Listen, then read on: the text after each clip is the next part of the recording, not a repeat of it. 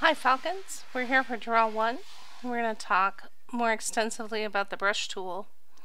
As you can see, I've been tracing my character here and I've been using a brush. Up here in the options bar, you're going to find that you have several folders of brushes. You may not have the legacy brushes yet. I might still need to show you how to do that. For right now, we're going to focus on the general brushes. Here you're going to see about the last 5 brushes that were used. You get a little size control here. When you tip the triangle for the general brushes, you're going to see they come in kind of 2 styles. They have some choices for the end. You have basically a hard brush and a soft brush. So the hard brush is very much like a Sharpie marker. And oh, okay, my colors aren't black and white right now, they're brown and red.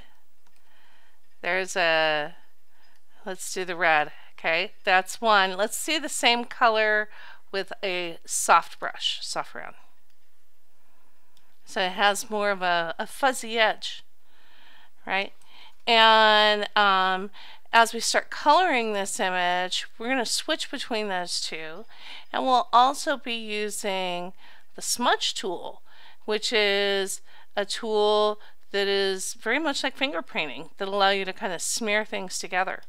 So let's talk some more about line. Let's actually start with some black and white. And as you draw your character, you're using that picture to trace, but you also want to make some kind of changes to that. And so I have Ziggy's shirt here. I haven't quite done his pants and his shoes, and clothes are really easy to change. But I'm actually going to really work on his hair.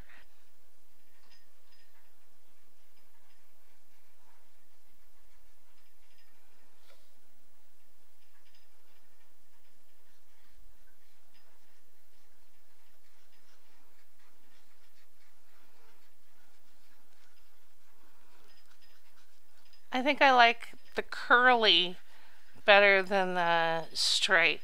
So I'm going to get my eraser and we're going to kick out the straight side.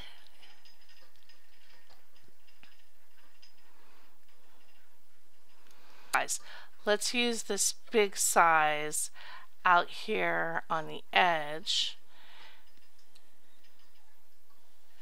And it does take a while to get used to the stylus. You're going to want to practice and don't give up, because it is harder than the mouse. And I'm actually right now switching from the mouse to the stylus. So with the soft, smaller brush here, I'm going to do